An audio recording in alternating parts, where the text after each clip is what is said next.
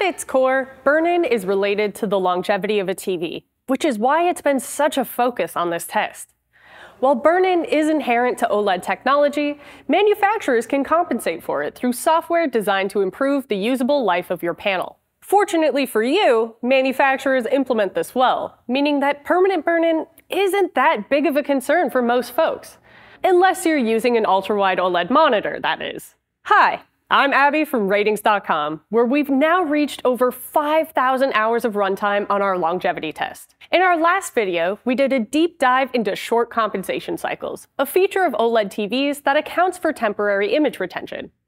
You can watch that video here, but we'll do a quick recap later. In this video, we're going to look at permanent burn-in. We'll discuss what it is, what manufacturers do to delay its impacts, and what you can expect from your OLED TVs and monitors.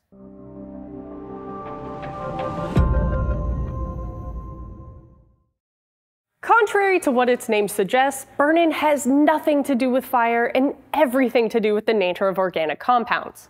All OLED panels have an electroluminescent layer made up of organic compounds that are responsible for creating light, giving OLEDs their name, organic light-emitting diode.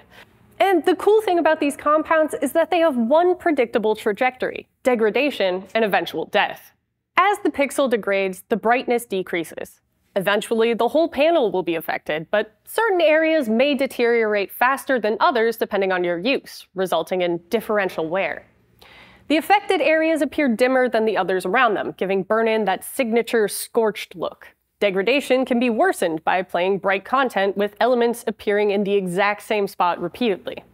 Because of its inevitable nature, manufacturers incorporate features into the TVs to compensate for permanent burn-in and try and make your panel look fresher for longer.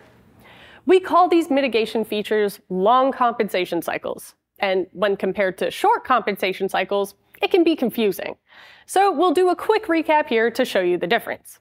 Short cycles last under 10 minutes, should occur after 4+ hours of cumulative usage, are called pixel cleaner, refresher, panel calibration cycle, screen optimization, and remove accumulated temporary image retention caused by TFT drift. By contrast, long compensation cycles vary in length from a minute or so on newer panels to an hour on older panels.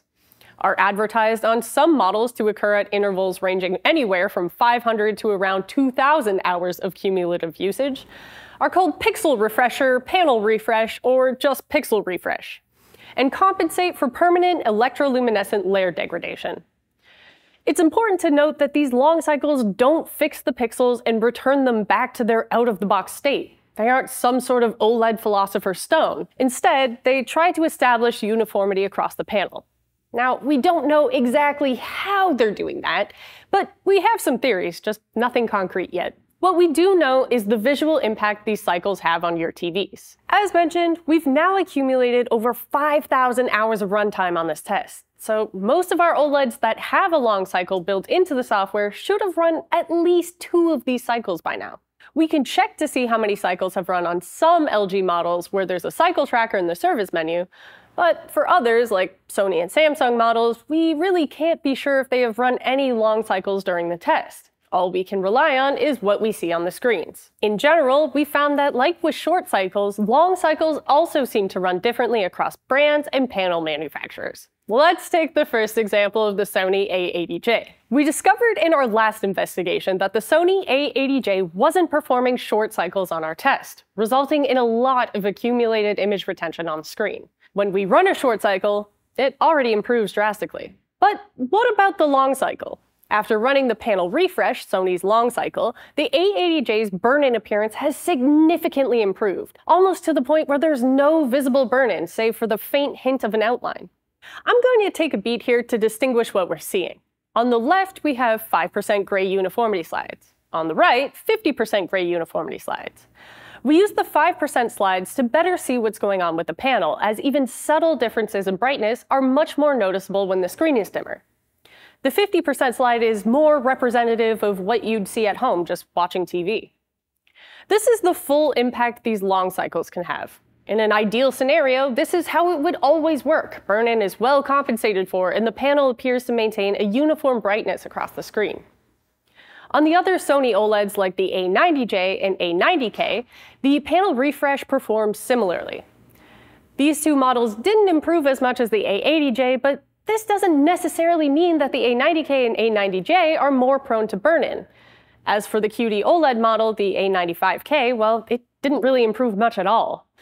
But it is important to take these results with a grain of salt, as there could be software differences in how this compensation algorithm works across models, and differences in panel manufacturing tolerances, etc. Like the Sony OLEDs, the LG OLEDs also exemplify how these cycles are supposed to work. The LG OLEDs run their cycles automatically on an interval schedule of 2,000 hours for the older models like the A1, B1, C1, and G1, and 500 hours for the recent models like the C2, C3, G2, and G3. The B2 is an outlier, though more recent, it is on the older cycle. LG models call their long and short cycles the same thing, which is obviously confusing. So if you're going to manually run a cycle, it isn't clear which one you're running. It depends on how frequently your TV runs the long cycle, but the simplest way to see is just by opening the pixel refresh window and checking whether the TV asks you to wait an hour, indicating that you can manually run a long cycle, or wait 10 minutes for a short cycle. For those at home who may be wary about running these cycles, we've received some good insights through our communication with manufacturers. Notably, LG Display shared with us that you can run long cycles whenever you want without harming the panel. You'll likely experience diminishing returns after running a single cycle, but you will be able to address image retention on your own at home. After our last video pointed out that the Samsung S95C didn't run its short compensation cycles as intended, Samsung Display reached out to us to let us know that that was the result of a bug. A firmware update should fix the issue, and the S95C will run the short cycles automatically as intended. But that's not all about the S95C. Samsung Display also let us know that the S95C doesn't run long cycles, but that's by design. Instead, it uses what they call enhanced real-time compensation. We don't know exactly what that means, but it does imply that the S95C is continuously running compensation algorithms instead of waiting for a certain threshold of cumulative hours to run one big cycle. Whether this improves things and makes the S95C twice as reliable as claimed remains to be seen in the long run. But when compared to the S95B at the same point in the test, yeah, the S95C looks much better. So far, Samsung's new approach to mitigating burn-in on the S95C appears to be working. The S95B, however, appears to be using the same approach found with the Sonys and LGs. Instead of enhanced real-time compensation, the S95B required you to manually run long cycles after 2,000 to 2,400 hours of use. Considering the times we live in, I think it's fair to assume that only a handful of people actually remembered to do that. Fortunately, Samsung released a firmware update for the S95B so that the TV will just do it itself. Our S95B does something a little funky with its long cycle. As you can see, instead of matching the brightness, the S95B overcorrects, with the affected pixels instead coming out visibly brighter than the surrounding ones. And yes, this is noticeable in real content as well, which is a new type of distracting. We suspect that over time, these over-brightened pixels will end up degrading even faster than they would from just playing CNN, as they're likely receiving more current to output more light, resulting in faster wear. Of course, with a sample size of 1, we aren't too sure if this is just our unit or something that these TVs do in general, so S95B owners, let us know if this is something you've experienced after you've run the pixel refresh function. All this knowledge is great to know if you want to buy an OLED TV, but OLED monitors are slowly starting to creep into the sphere, and at this moment, the question on everyone's mind is whether they should be. Of course, for gamers, it's hard to compete with the near instantaneous response times and stunning HDR performance, and the deep blacks make places like the Underdark even more immersive. But like us, many of you have questioned how they handle burn-in. We have 3 OLED monitors on our test. The LG 27GR95QEB using an LG Display OLED panel, the Alienware AW3423DWF, and the Samsung Odyssey OLED G8, both using a QD-OLED panel from Samsung Display. Now, when we look at all 3 of them in their baseline state, they don't look too bad. The burn-in is much more noticeable in the 5% slides than the 50% slides, which is what we expect, but the burn-in pattern is painting an interesting picture. When we first put these monitors on the test, we had them display CNN with the default 16:9 aspect ratio. We then learned from Samsung Display that this caused some unintended consequences. Namely, the black bars along the sides in 16:9 mode lowered the average picture level, resulting in the display driving the center of the screen, where there was more action, to a higher brightness, subjecting it to more stress. Higher stress usually results in faster wear, so it only took 700 hours of running it at 16:9 mode for heavy differential wear to occur. This also had impacts on the Dell monitor, as it uses the same panel, so for fairness, we changed all the screens to display CNN in full screen mode. The result is that the sides of the screen, where content didn't play in 16:9 mode, appear brighter than the center of the screen, which has seen much more action. This difference isn't super visible in real content. You'll really have to be looking for it to see it. Once you do notice it, though, it won't go away. Running long cycles does improve the appearance, and since we've switched to full screen mode, the difference between the center and the sides has lessened. But had we continued to blast CNN at 16:9, it's very likely that this damage would be irreversible and noticeable. Interestingly, the Odyssey G8 was the brightest of all three monitors in SDR. That was until August 2023, when Samsung released firmware update 1520, which disabled the peak brightness setting in SDR mode. Now, the G8 has the same brightness as the Alienware monitor, both of which are noticeably brighter than the LG. As to why Samsung throttled the brightness when that was a key selling point of this monitor, well, we're not sure of every reason, but it is safe to assume that this will result in reduced stress on the panel from less current running through it. Essentially, you're trading brightness for longevity. And while it's great that Samsung does these continuous firmware updates, and it is really great that they listen, take feedback, and are constantly trying to improve their products, consumers should at least know when their features are being traded off and why, so they can choose whether or not they want to make the trade.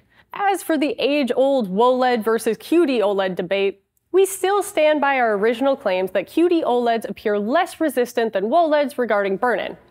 At least for first-generation panels, at this point. The next generation of TVs seems to show some promise, as we've seen with the S95C appearing better than the S95B. But we're not sure if this applies to all second-gen QD-OLEDs due to potential software differences. At this point, we recommend using an ultra-wide QD-OLED monitor only for gaming. General browsing and watching movies or TV shows, especially with a 16:9 aspect ratio, should be kept to an absolute minimum. It only took 700 hours for screen damage to occur on these monitors, or the equivalent of using it for 2 hours a day for a year, which really isn't all that much time. Of course, there's then the issue of warranty.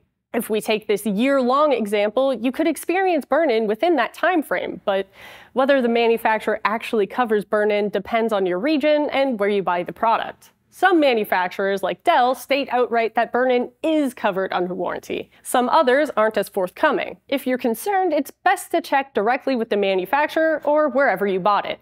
It's important to note that everything happening with our OLEDs is exactly what we expected. The concept is simple. The brighter the pixel, the more wear over time. And we're constantly blasting our OLEDs at their maximum and stressing them out with a stream of static content.